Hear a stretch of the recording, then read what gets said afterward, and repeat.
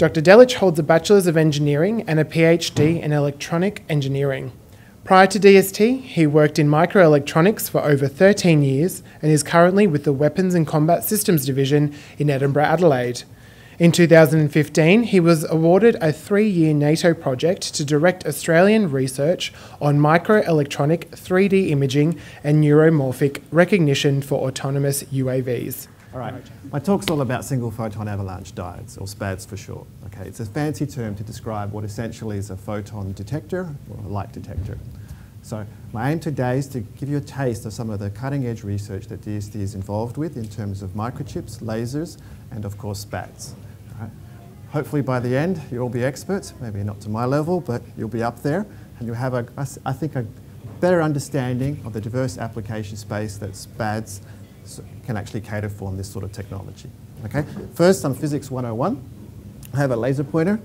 If I flash this against the wall, like this, I can do two things with this stopwatch and this photon multiplier tube, which is effectively a type of photon detector, traditional type of photon detector.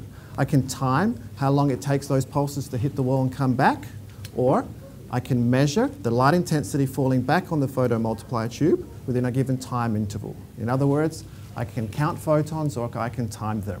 So why is this important? Well, if I know the speed of light, I can actually determine the distance to that actual object there, right?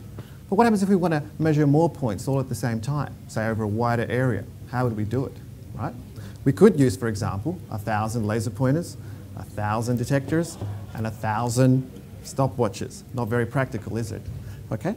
One way we can get around this problem, we can use some fancy optics, like this. We can expand the beam.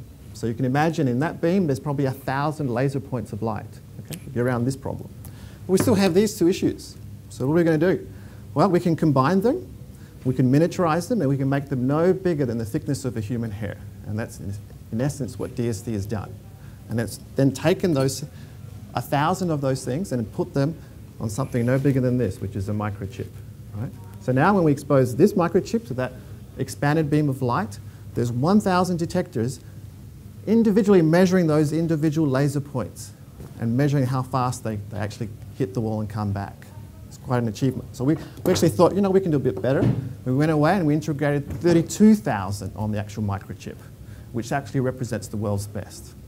If I had a royalty for every time I actually integrated a chip, a photon detector on a chip, I'll actually be a very rich man, but this is actually going to happen. So anyway, so at the moment we're now partnering with industry, university and NATO to develop a next generation of microchips, so double this number again. Okay? And we're going to be doing some really clever stuff with the technology and embed machine learning so we can do recognition on the fly. Okay?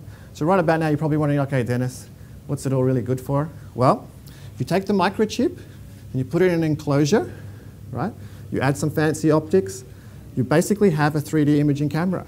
You can basically image at short and long ranges. It's good for surveillance, detection, surveillance, and you know, all sorts of things. If you take the fiber optic cable and match it with a laser like this, and have the microchip at the other end, you can expand your sensing possibilities. You can sense everything from radiation to bends, good for communications. Okay? So the applications are truly endless, right? So if you want to play with light, and if you have a need to detect or photons or count them, then come talk to us. DST is interested in further developing the technology, both for the commercial and defense sector, from everything from meteorology, space, remote sensing, virtual reality, and robotics. Thanks very much.